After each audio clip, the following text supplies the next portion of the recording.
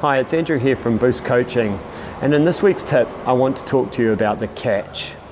A lot of people struggle to get a good feel for the catch, so what I want you to think about as you try this is don't think about the stroke starting at the water's surface at the entry, as most people will push down on the water at this point. So what I mean by this is that people come into the entry and they push down on the water.